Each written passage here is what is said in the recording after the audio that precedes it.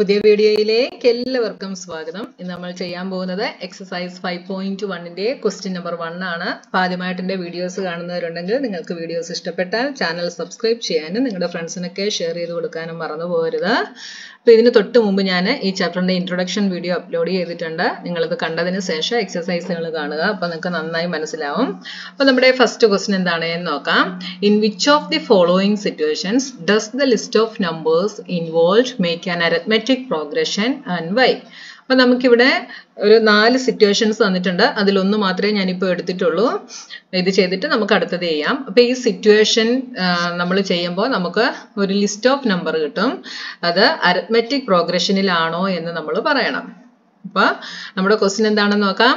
The taxi fare after each kilometer when the fare is ₹15 for the first kilometer and ₹8 for each additional kilometer. അപ്പോൾ നമുക്കിവിടെ taxi ഫെയറിന്റെ കാര്യമാണ് പറഞ്ഞിട്ടുള്ളത്. ആദ്യത്തെ 1 കിലോമീറ്ററിന് എത്രയാണ് എന്ന് പറഞ്ഞിട്ടുണ്ട്? 15 റുപ്പീസ് ആണ് എന്ന് പറഞ്ഞിട്ടുണ്ട്. അത് കഴിഞ്ഞിട്ടുള്ള ഓരോ അഡീഷണൽ കിലോമീറ്ററിനും 8 റുപ്പീസ് വെച്ചിട്ട് ചാർജ് ആവും. അപ്പോൾ ടാക്സി ഫെയർ നമ്മൾ ഓരോ കിലോമീറ്ററിൻ്റെത് എഴുതണം. എഴുതിയിട്ട് അപ്പോൾ നമുക്ക് കിട്ടുന്ന ആ നമ്പേഴ്സിന്റെ ലിസ്റ്റ് അരിത്മെറ്റിക് പ്രോഗ്രഷനിലാണോ എന്ന് നമ്മൾ പറയണം. ആദ്യത്തെ ഫസ്റ്റ് ടൈം അപ്പോൾ എന്ത് വരും? 1 കിലോമീറ്റർ ആണെങ്കിൽ ആദ്യത്തെ 1 കിലോമീറ്ററിന് 15 റുപ്പീസ് ആണ്. അപ്പോൾ 1 കിലോമീറ്റർ ആണെങ്കിൽ 15 റുപ്പീസ് കൊടുക്കണം. ഇനി 2 കിലോമീറ്റേഴ്സ് ആണ് ട്രാവൽ ചെയ്യുന്നതെങ്കിൽ എന്ത് ചെയ്യണം? ആദ്യത്തെ 1 കിലോമീറ്ററിന് 15 റുപ്പീസ്, അടുത്ത കിലോമീറ്ററിന് എത്രയാണ്? അഡീഷണൽ കിലോമീറ്ററിന് 8 റുപ്പീസ്. അപ്പോൾ 15 + 8 എന്ത് വരും? 23. അടുത്തത് 3 കിലോമീറ്റർ ആണെങ്കിൽ ആദ്യത്തെ 1 കിലോമീറ്ററിന് 15 റുപ്പീസ്, 1 കിലോമീറ്റർ കഴിഞ്ഞ് ബാക്കി അടുത്ത അഡീഷണൽ കിലോമീറ്റർ എത്രയുണ്ട്? 2 ഉണ്ട് അല്ലേ? അപ്പോൾ 8 + 8. അപ്പോൾ 15 + 8 ചെയ്തപ്പോൾ നമുക്ക് 23 കിട്ടി. 23 + 8 is 31. അപ്പോൾ നമുക്ക് ലിസ്റ്റ് ഓഫ് നമ്പേഴ്സ് എങ്ങനെ കിട്ടി? ഫസ്റ്റ് നമ്പർ 15, അടുത്തത് 23, അടുത്തത് 31 എക്സെട്ര ഇങ്ങനെ പോകും അല്ലേ? അപ്പോൾ ഫസ്റ്റ് വണ്ണിനെ നമുക്ക് A1 എന്ന് എടുക്കാം, second one is A2, third one is A3. ഇങ്ങനെയാണ് നമ്മുടെ AP വരിക. അപ്പോൾ നമ്മൾ ഇതിനെ ഇങ്ങനെ എടുത്തു. ഇനി ഇത് AP ആണോ എന്ന് ചെക്ക് ചെയ്യാൻ നമ്മൾ എന്ത് ചെയ്യും?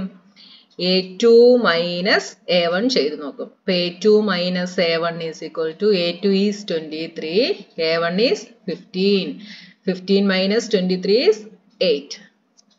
അടുത്തത് A3 - A2 ചെയ്ത് നോക്കും. is equal to A3 is 31, A2 is 23. is equal to അത് നമുക്ക് 8 എന്ന് തന്നെ കിട്ടി. രണ്ട് സെയിം ആയിട്ട് കിട്ടി അല്ലേ? അപ്പൊ നമ്മുടെ കോമൺ ഡിഫറൻസ് ഇവിടെ സെയിം ആയിട്ടാണ് കിട്ടിയത് അല്ലേ? Difference is same. Difference is same. Therefore it is an AP. അതുകൊണ്ട് ഇതൊരു AP ആണ്. അല്ലെങ്കിൽ നിങ്ങൾക്ക് A2 - A1 is equal to A3 - A2 ഇങ്ങനെ വേണമെങ്കിലും എഴുതാം കേട്ടോ. ഈ ഒരു സ്റ്റെപ്പിന് പകരം ഇത് വേണമെങ്കിലും എഴുതാം. എന്നിട്ട് therefore it is an AP എന്ന് എഴുതാം. Next second question. The amount of air present in A cylinder. അപ്പോൾ ഒരു സിലിണ്ടറിൽ പ്രസന്റ് ആയിട്ടുള്ള എമൗണ്ട് ഓഫ് എയറിന്റെ ലിസ്റ്റ് നമ്മൾ എഴുതണം. എങ്ങനെയാണ്? when a vacuum pump removes 1/4 of the air remaining in the cylinder at a time. അപ്പോൾ ഓരോ പ്രാവശ്യവും ആ സിലിണ്ടറിലുള്ള എയറിന്റെ 1/4 എന്ത് ചെയ്യും? വാക്വം പമ്പ് വെച്ച് റിമൂവ് ചെയ്യും. അങ്ങനെ ആ സിലിണ്ടറിലുള്ള എയറിന്റെ 1/4നെ റിമൂവ് ചെയ്ത് കഴിയുമ്പോൾ ബാക്കിയുള്ള അതിനകത്ത് പ്രസന്റ് ആയിട്ടുള്ള എയറിന്റെ എമൗണ്ട് നമ്മൾ എഴുതണം. അങ്ങനെ ഒരു ലിസ്റ്റ് നമ്മൾ എഴുതണം. അപ്പൊ ആദ്യം ആ സിലിണ്ടറിലുള്ള എയർ എത്രയാണ് എന്ന് നമുക്കറിയില്ല അല്ലെ? അതുകൊണ്ട് നമുക്ക് അതിനെ എന്തായിട്ട് എടുക്കാം? X ആയിട്ട് എടുക്കാം. അപ്പൊ ഫസ്റ്റ് ടേം നമുക്ക് എന്തായിട്ട് എടുക്കാം? ഫസ്റ്റ് ടേമിനെ നമ്മൾ X ആയിട്ട് എടുക്കുന്നു. എന്താന്ന് ചോദിച്ചാൽ നമുക്ക് എത്രയാണേന്ന് തന്നിട്ടില്ല, അതുകൊണ്ട് നമ്മൾ X ആയിട്ട് എടുത്തു. ഇനി അടുത്ത് നമുക്ക് എന്തെടുക്കാം? സെക്കൻഡ് ടേം അല്ലെ? Second term first term is A1, അടുത്തത് A2. സെക്കൻഡ് ടേം എന്തായിട്ട് വരും?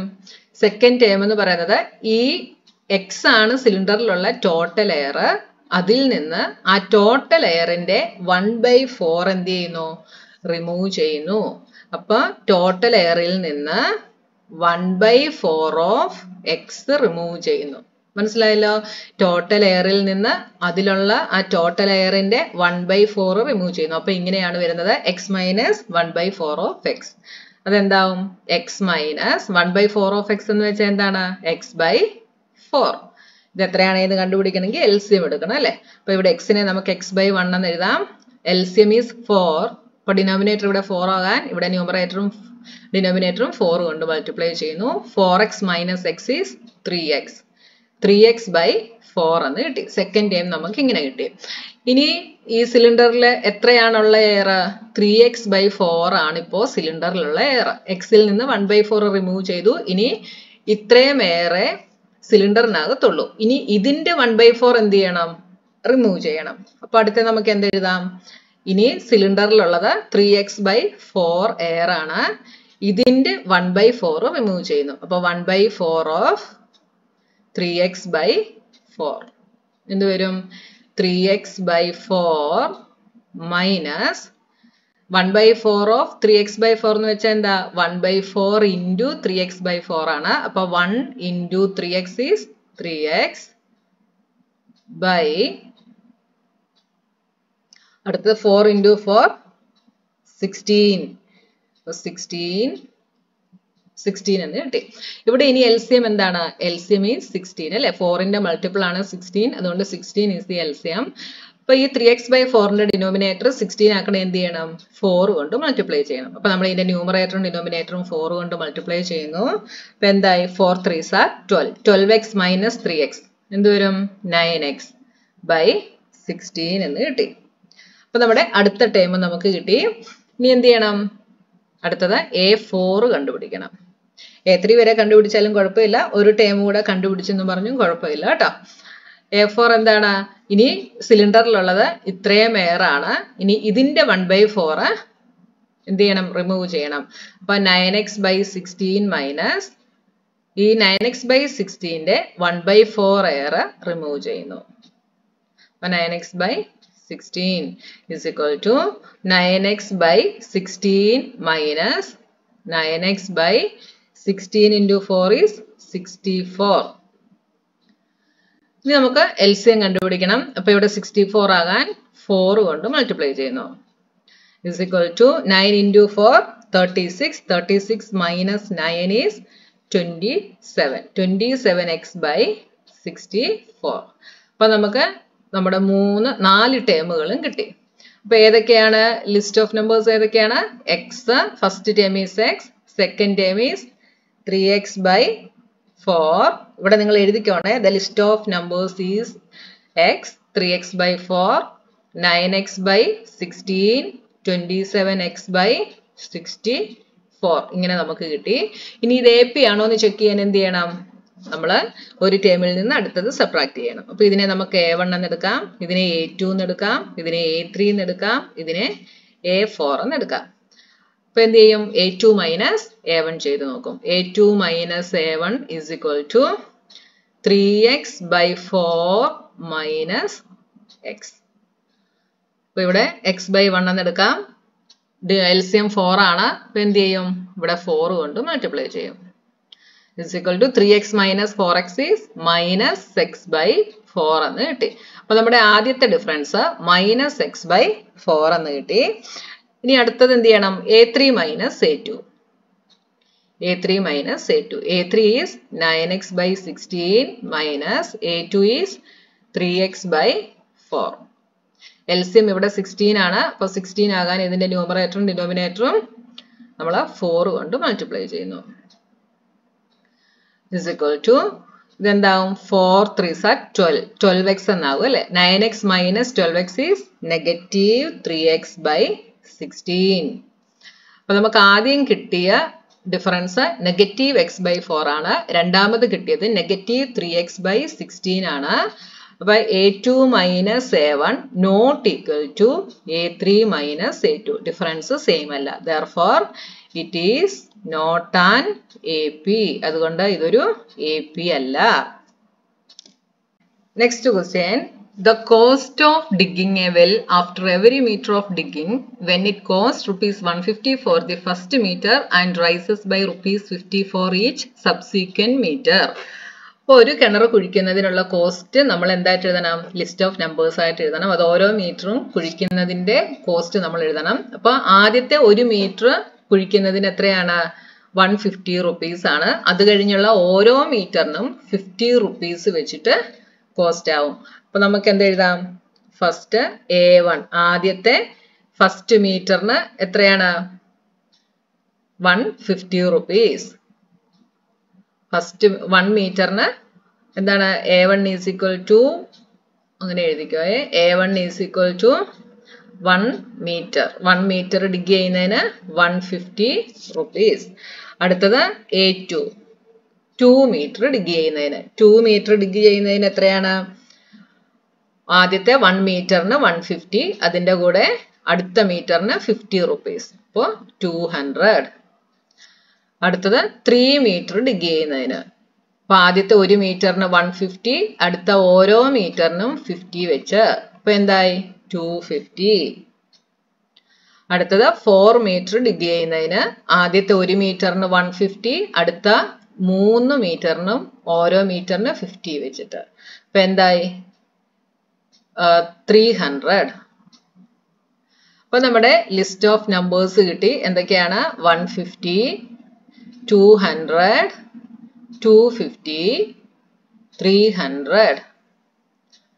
ഇത് A3, ഇത് A4. ഇനി അടുത്ത എക്സെട്ര ഇങ്ങനെ പോകും. ഇനി എന്ത് ചെയ്യണം? ഇത് നമ്മൾ AP ആണോ എന്ന് ചെക്ക് ചെയ്യണം. അപ്പൊ A2 minus A1. A2 is 200 minus A1 is 150 is equal to 50. അടുത്തത് A3 minus A2. A3 is 250. A2 is 200 is equal to 50. അടുത്തത് A4 minus A3. 300 minus 250 is equal to 50.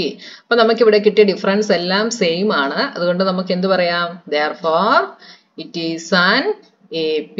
അതുകൊണ്ട് ഇതൊരു AP ആണ് എന്ന് നമുക്ക് പറയാം. അടുത്ത fourth question. The amount of money in the account every year when rupees 10,000 is deposited at compound interest at 8% per annum. അപ്പോൾ ഇവിടെ നമ്മൾക്ക് ഓരോ ഇയറിലെയും മണിയുടെ എമൗണ്ട് ആണ് ഇവിടെ കണ്ടുപിടിക്കേണ്ടത്. അപ്പൊ കോമ്പൗണ്ട് ഇൻട്രസ്റ്റ് ആണ് എന്ന് പറഞ്ഞിട്ടുണ്ട് അല്ലെ. ഇത് നിങ്ങൾക്ക് രണ്ട് മെത്തേഡിൽ ചെയ്യാം കേട്ടോ. കോമ്പൗണ്ട് ഇൻട്രസ്റ്റിന്റെ ഇക്വേഷൻ യൂസ് ചെയ്തിട്ട് നിങ്ങൾക്ക് ചെയ്യാം. എന്താണ് compound ഇൻട്രസ്റ്റിന്റെ equation? A is equal to P into 1 plus R/100 the whole raised to n. ഈ ഒരു ഇക്വേഷൻ യൂസ് ചെയ്തിട്ട് നിങ്ങൾക്ക് ചെയ്യാം. അല്ലാതെ നോർമൽ ആയിട്ടുള്ള മെത്തേഡിലും ചെയ്യാം. ഇവിടെ നമുക്ക് നോർമൽ ആയിട്ടുള്ള മെത്തേഡിൽ ചെയ്യാം. അതായിരിക്കും ഇച്ചിരി ഈസി കേട്ടോ. അപ്പോൾ ആദ്യത്തെ ഫസ്റ്റ് ടേം നമുക്ക് എന്തായിട്ട് എടുക്കാം? 10,000 റുപ്പീസ് ആണ് ഡെപ്പോസിറ്റ് ചെയ്തിരിക്കുന്നത് അല്ലേ. അപ്പൊ നമ്മുടെ ഫസ്റ്റ് ടേം എന്താണ്? 10,000 ആണ്. അപ്പോൾ A1 എന്തായിട്ട് എടുക്കാം? 10,000. ഇനി അടുത്ത ഇയർ വരുമ്പം 8% ഇൻട്രസ്റ്റ് കൂടെ വരും അല്ലേ. ഈ 8% എന്ന് പറയുന്നത് എന്തിന്റെയാണ്? ഈ 10,000ന്റെ 8%ഉം കൂടെ ഇതിന്റെ കൂടെ ആഡ് ആവും. അപ്പൊ നമ്മുടെ അടുത്ത ടേം എന്താണ്? ഈ 10,000ന്റെ കൂടെ 8% ഓഫ് 10,000ഉം കൂടെ ആഡ് ആവും. അതെത്രയാണ്? 10,000 പ്ലസ് 8/100. 8% എന്ന് പറയുന്നത് 8/100 ആണ് ഇൻറ്റു 10,000. ഇവിടെ ഈ രണ്ട് സീറോയും ഈ സീറോയും കട്ടാവും. അപ്പൊ 10,000 പ്ലസ് 800 എന്ത് വരും? 10800 എന്ന് കിട്ടും. ഇനി കോമ്പൗണ്ട് ഇൻട്രസ്റ്റ് ആയതുകൊണ്ട് ഇനി നമ്മൾ അടുത്തത് ഇതിന്റെ കൂടെയാണ്, ഇതിന്റെ 8% ആഡ് ചെയ്യും. ഇനി നമുക്ക് 10,000 അല്ല എടുക്കുന്നത്, കോമ്പൗണ്ട് ഇൻട്രസ്റ്റ് ആയതുകൊണ്ട് ഇനി നമ്മുടെ അടുത്ത ടേം കണ്ടുപിടിക്കുമ്പം നമ്മുടെ പ്രിൻസിപ്പൽ എന്ന് പറയുന്നത് എന്താണ്? 10,800 ആണ്.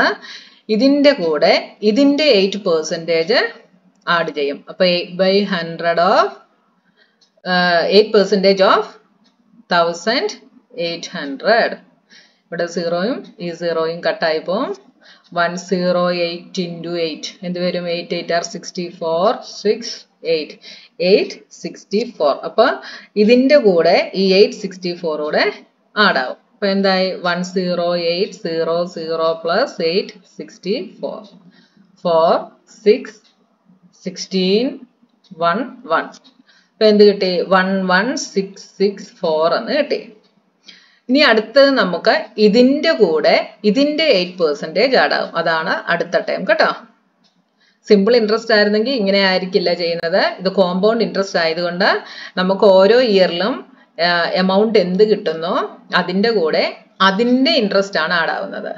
ഓക്കെ, അപ്പൊ അടുത്ത ഇയർ വന്നപ്പം ഇത്രയുമായി നമ്മുടെ എമൗണ്ട്. ഇപ്പൊ 11664ന്റെ കൂടെ ഇതിന്റെ 8%, ദാറ്റ് ഈസ് 8/100 into 11664.